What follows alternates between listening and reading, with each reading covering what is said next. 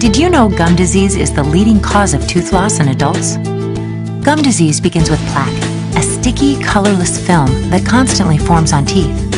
Plaque contains bacteria.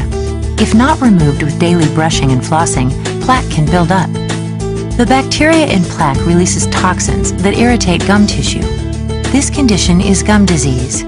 Left untreated, gum disease can progress and lead to bleeding, tooth loss, and damage to bone and mouth tissues.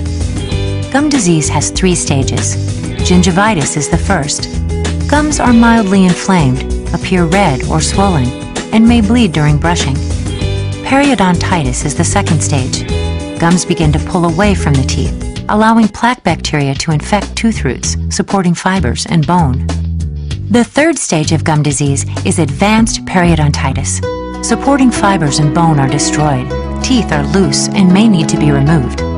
If detected early, gum disease can be reversed.